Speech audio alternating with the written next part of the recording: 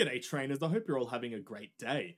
We've just had the drop of what our next 7-star raid den is going to look like in Pokemon Scarlet and Violet. As many of us have speculated, especially theorizing about the Kalos DLC or South Kalos DLC, we knew that we are going to get some Generation 6 Pokemon, and this well confirms it. The next 7-star Terra raid is going to be Greninja.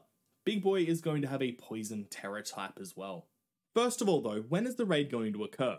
It's going to start on the 27th of January and run through to the 29th of January for its first run. Then it's going to be a little bit of a pre-Valentine's Day special going from Feb 10th to Feb 12th for the second run. Of course though, I'm sure you're all wondering, what Pokemon am I going to use to take on this giant poison ninja frog?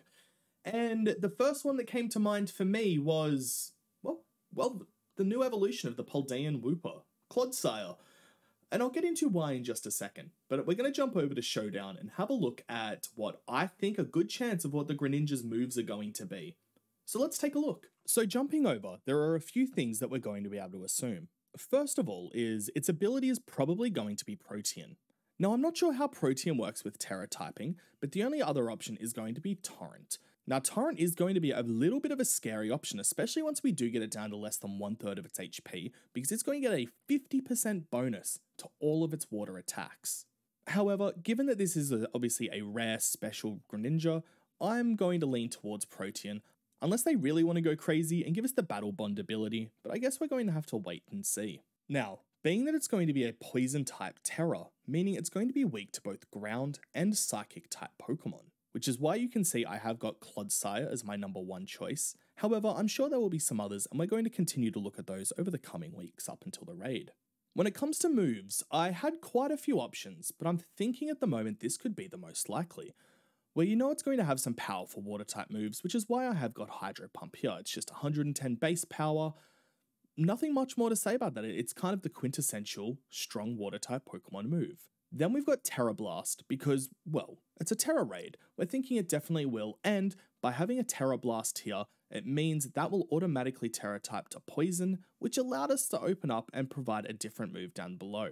Move number 3, I'm thinking is either going to be Water Shuriken. Now, it's not a very powerful move, however, it is Greninja's signature move, so I'd be a little surprised if they didn't put this in. However, if they do want to go for, you know, more hard-hitting moves, another hard-hitting water type move maybe, then they might just as easily go towards Liquidation.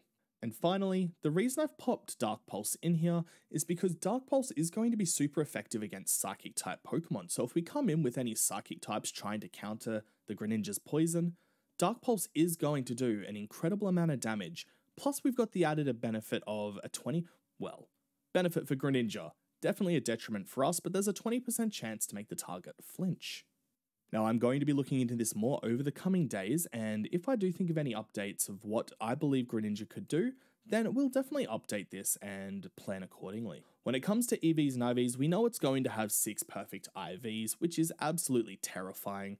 My thought would be it's going to have 252 EVs in special attack and 252 in speed, because they're obviously its best stats, and then the remaining 4 in HP. I am predicting a naughty nature, even though that does reduce speed. With over 343 base speed though, I think we're okay. So that's the Greninja, that's what I'm thinking so far. However, like I've mentioned, this could adapt and this could change over the coming days and weeks. So moving on to what I believe will be a really good counter to the poison type Greninja, Clodsire.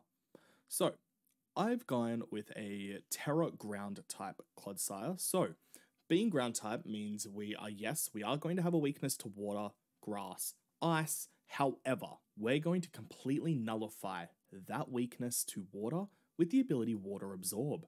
Of course, every time we get hit with that, we're also going to restore 25% of our total HP, which is amazing. It also gives obviously the immunity to all water type attacks. For the item, I've gone with an Expert Belt. So the Expert Belt effect is holders attacks that are super effective against the target do 1.2 times more damage. Seeing that we've only got 2 attacking moves here, it means every time we attack we will be dealing 20% more damage than we should be. So when I was putting this together, I knew I wanted to have a strong attack for ground and psychic.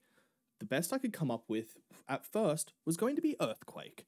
However, that is going to probably be very, very dangerous against your allies unless you're running a Clodsire sweep and everyone else has either got Levitate or some immunity to ground type attacks.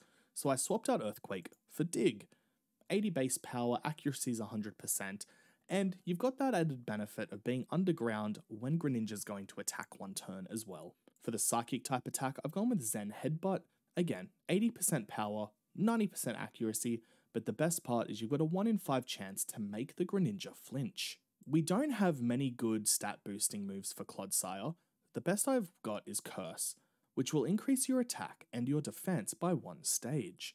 Of course, if you are getting low, we've also got Recover here, which will heal the user by 50% of its max HP. So with this build, we should be able to deal some very decent damage to the Poison type Greninja, but also recover damage using the Water Absorb ability and Recover. The EV and IV spread is, of course, ideally you just want 6 perfect IVs. However, I've got maxed out EVs in Attack, which brings it up to 273, and maxed out Special Defense, because I believe Greninja is going to be hitting us with more special attacks than it will with attacks. And then Nature is just a very simple Adamant, boosting attack while dropping your special attack. With this, you should end up with 402 HP, 273 attack, and a 299 special defense. So while this might not be an overly technical battle, it's going to be potentially cursing yourself several times and then digging or Zen headbutting, whatever's going to work better for you. It does seem like this could be a really, really strong strategy, and I'm going to be beginning my training of a Clodsire tonight. Again, guys, this isn't going to be the only strategy. We've seen it many, many times. The ones that we haven't even thought of are going to come out, and when we hear of those, we'll cover those too. Best of luck when this raid comes around, and I hope to see all of your legitimate, official Greninjas running around in Union Circle too. Have a good day and good luck.